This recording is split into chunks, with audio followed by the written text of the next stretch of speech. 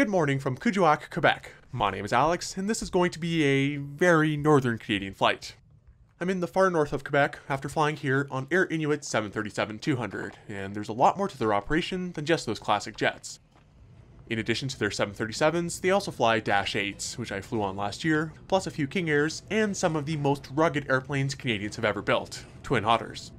Air Inuit's Twin Otters are a rare sight in the south, and tend to fly exclusively up north, providing direct connections between communities. So, while I was there in April with my friend and fellow YouTube creator Mark Brandon, we knew we wanted to experience the Twin Otter for ourselves. We ended up finding a round-trip flight to Tasiujaq, a small village just 110 kilometers northwest of Kuujjuaq. Tasiujaq is a village of only 400 people, and with our previous experiences of being stranded in northern villages still very fresh in our minds, we were pretty cautious with our flight choices. This morning flight would only go straight there and straight back though, so we figured we'd be okay. The DHC-6 Twin Otter taking us there is this 300 model, registered as Charlie Golf Kilo Charlie Juliet, and first flew in 1980. It started out in a much different climate, flying for Emirates Air Service in Abu Dhabi before returning to Canada in 1985 when it was taken up by Air Inuit. Since then, it was occasionally leased out to other operators, but has flown for Air Inuit for the better part of the last 37 years. After a quick engine run-up on the other side of the ramp, it taxied back over to the terminal for boarding. Now, even though it's a very Canadian plane, originally designed and built by Havilland Canada in downstream Ontario, I haven't personally flown on a Twin Otter before, so I was pretty excited to hop on. For most regional flights up north, there isn't actually any security, so it was just a matter of lining up with boarding passes, ID, and heading out to the Twin Otter. Selfie allowed? Yes, selfie allowed.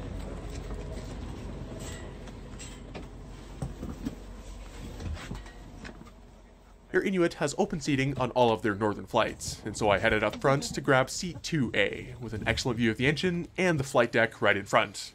Without anyone sitting in front, the legroom is pretty roomy too. A quick personalized safety briefing later, the two Pratt and Whitney PT-6s were fired up, and we were off to Tasiujaq. Here's the departure from Kuujjuaq off of runway 25.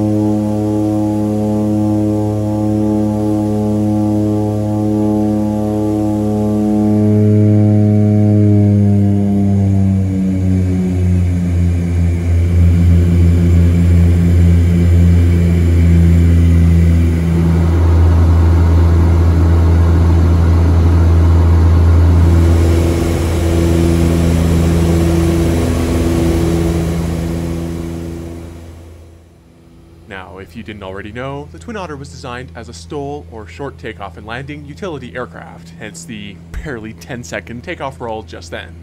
For that reason, it's arguably one of the most versatile airplanes in the world, and can be fitted with anything from tundra tires to skis, and even floats. If you hadn't already noticed, there's a very specific reason why I chose this seat. Air Inuit's Twin Otters have a bubble window in this row, meaning you can get views looking straight forward, and even straight down too. With us flying only 1,000 feet over the treetops, this may just be the coolest window seat ever. Meanwhile, inside, in the seat back pocket, Air Inuit still had the usual items, including a safety card for the Twin Otter, an early 2020s vintage pamphlet, this mask of some sort, and the air sickness bag. The flight to Tasiujaq is only 30 minutes or so, and I was well amused just watching the terrain go by. And yes, we really were only cruising at 1,100 feet. That might seem a bit low, but Northern Quebec as a whole is surprisingly flat, relatively speaking. Plus, the Twin Otter, as versatile as it is, doesn't cruise terribly fast, so it didn't seem like there was much point in going any higher. I will say though, it was super cool just being able to follow along with what was going on up front just by watching the GPS. It's not every day you get to actually watch what's going on. Later on, the visibility outside dropped a bit, and so it's kinda trippy to sit there, feeling like you're in clouds, and then a tree goes by not too far below. Air Inuit's Twin Otters seat 450... hold on, wrong video. 19 passengers in a 2-1 layout. This flight was fairly empty, with only 5 or 6 passengers on board, and all of them opting for the side with 2 seats except for me. However, these aren't your normal commuter airline seats. They actually fold up and to the side so that the plane can be converted from passenger to cargo use in seconds. Like most smaller airports in this part of Quebec, Tasiujaq Airport has a single gravel runway that's 3,500 feet long. Thanks to the fresh snow though, it's not super visible from where I was sitting, and all I could see was the perimeter fencing and some barely visible runway lights. Of course, that's just business as usual for Air Inuit's pilots, and here's the landing onto runway 05.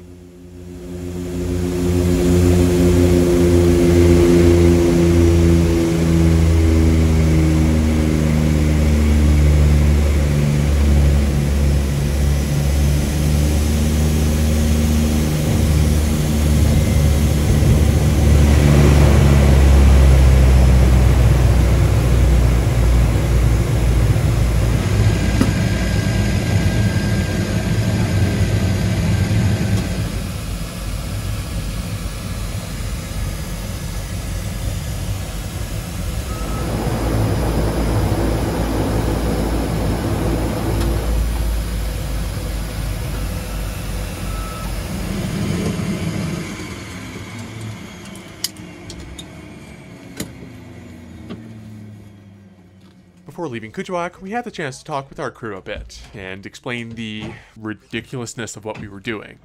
So, once they shut down, we stepped outside into the snow and got some photos with the plane.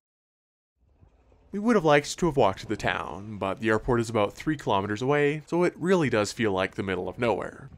Plenty of photos of the plane later, we shuffled into the terminal to take a look around there. The village of Tasiujaq first came about following the opening of a school in Kuujjuaq in the 1950s, and lots of Inuit families congregated there as a result. However, wildlife resources around Kuujjuaq were somewhat scarce, and many had to, quote, rely on government allowances. So it was decided that a new village would be created here, on the shore of Leaf Lake, and Tasiujaq, which means resembling a lake, was officially established in the late 1960s.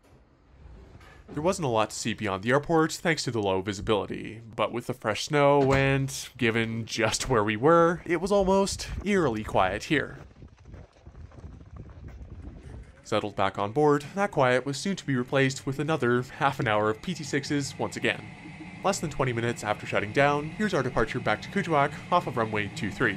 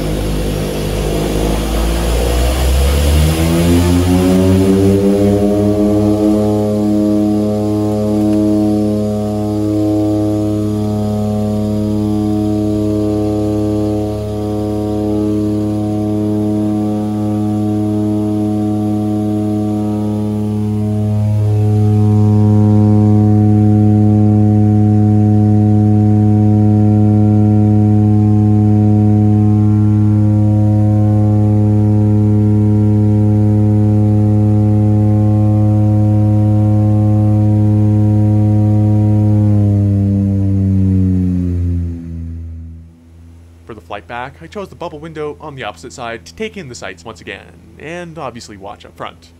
This flight back was pretty similar to the first one, and with only 3 new people boarding in Tasiujaq, it was pretty empty. On a personal note, I've been working towards my instrument rating and commercial license over the past little while, and after this, I kinda want to fly a Twin Otter. It really is the embodiment of Canadian engineering, built for flights exactly like this, and for those to some even more remote places. As we approach Kuujjuaq, I do just want to say that this whole thing was so much fun. Air Inuit is phenomenal at what they do to connect the people of Nunavik, and I'll always remember that time I flew with them to the middle of nowhere just to try the Twin Otter. Here's the arrival into Kuujjuaq, landing on runway 13.